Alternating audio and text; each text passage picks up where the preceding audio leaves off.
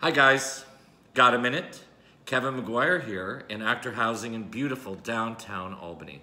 I was asked to do 10 very short acting lessons. So here we go. Lesson number 9, acting is working. Now, what do I mean by that?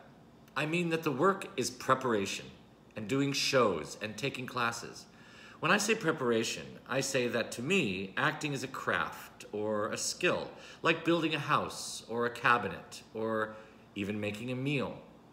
A friend of mine quotes the old saying, measure twice, cut once. What that means is that the preparation within your craft is the measuring.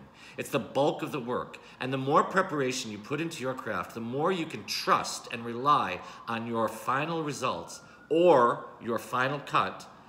And once you get to the final cut, you'll feel a moment of settling in because of the trust you have in all of your preparation. The second part of acting is working is that you have to get out there and actually flex your muscle. Do shows, take classes.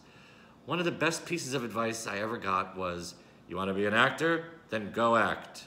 Take classes, grab the opportunities, work the small gigs as much as you work the big ones.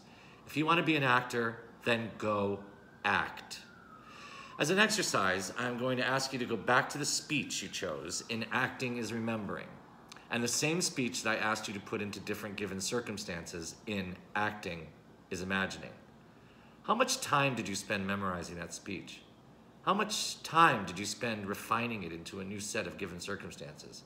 How much time did you spend breaking down that speech and fully understanding each line? Notate this.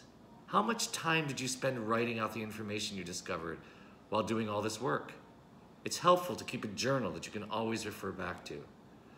For now, start this journal by noting all the work, the thoughts, the discoveries, the many options that you have found in that one speech. Thank you so much, and we'll see you next time.